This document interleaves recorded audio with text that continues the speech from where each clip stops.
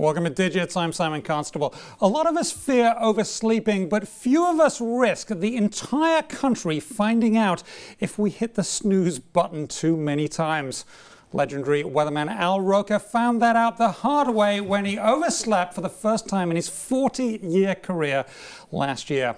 To make light of the situation, Al has designed an app with the help of Katie Linendoll, and both of them join me on the set. Thank you both for being here. Oh, thank you. That's Simon. A very good record, though. 40 years and only one sleep in. It is. You know, I have this internal clock that I generally, boom, as soon as, I usually wake up before my alarm. So that's why most people say, oh, don't you have a backup? No, not really. I'm my backup. Why have a backup? Because then you'll rely on it. Now, you obviously thought it would be fun to do an app sort of based off of this. What prompted that? Well, it's interesting. I've known Katie for a long time, and we were talking. I mean, when it comes to tech, she's one of the best known people in the industry. And I was talking about there are a lot of weather apps, but there are no weather games. A game where you can play weather, get a forecast, and so you're not quite wasting your time. And then we were talking, this happened just about the same time, and so we came up with Al's Weather Rokies. And you have to get your forecast and get the weather and wake me up so I can get to the studio. I like that. Hopefully that doesn't actually happen in real life again. Katie, how did you get involved? Obviously you knew Al from your work together. Yeah, we worked together on the Today Show. And what I love about Al too is he's super techie. So we align and we like all things cutting edge and high tech. And what's awesome is you walk into his office, a lot of people don't know he's a cartoonist and he loves animation, and he has the latest from Hanna-Barbera to Animaniacs to a signed autograph from Adam West that says, "Penguin, you stole my umbrella."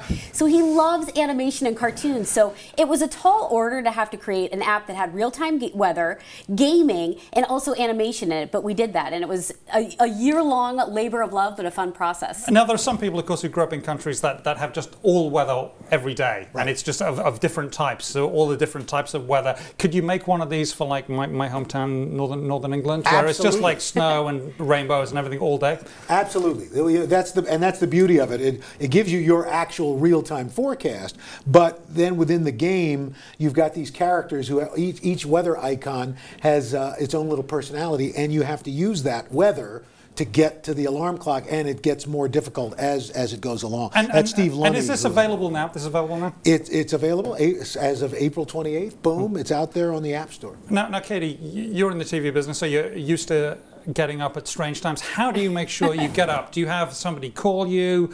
Do you have the alarm? Do you have the cat punch you in the face? What do you do? All of the above, and I'm embarrassed to say I have 3 smartphones and I have 3 alarms on each of them.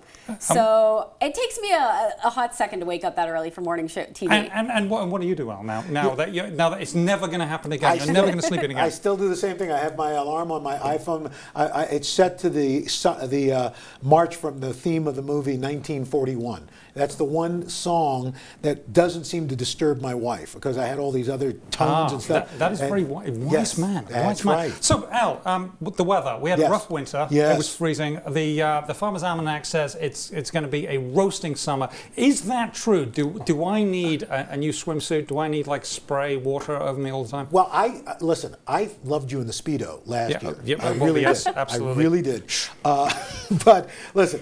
The Farmer's Almanac, as the Farmer's Almanac goes, it's a wonderful piece of Americana. I don't base my forecasts off of what I read in the Farmer's Almanac. That said, look, we're in a period of weather extremes. So will there be probably a couple of heat waves going on? Absolutely. A couple of heat waves, probably. Thank you very much, Al and Katie. We appreciate your time. I'm Simon Constable, and this is WSJ Live.